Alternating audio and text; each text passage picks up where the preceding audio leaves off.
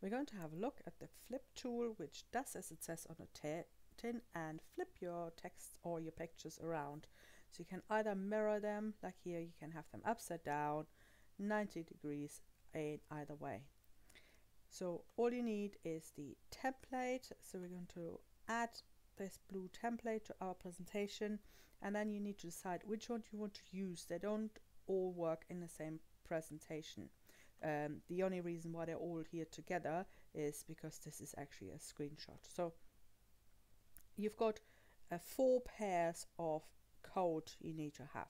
So either you're using the red one, and the explanations are there, so the red one will mirror it, or you keep the green one, or the blue one, or the kind of peach one.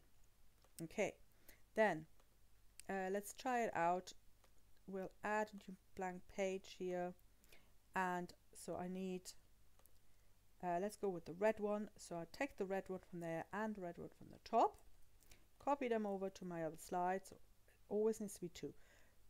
The one at the top that says function there needs to just be outside of your slide, so you don't need to be able to see it.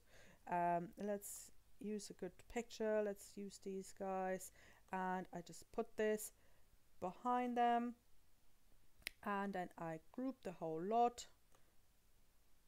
Yes, we want to group it, and let's have a look if we can flip them. Yes, so now the 2 boys have changed order, and the circle is on the left now, not on the right as it was originally.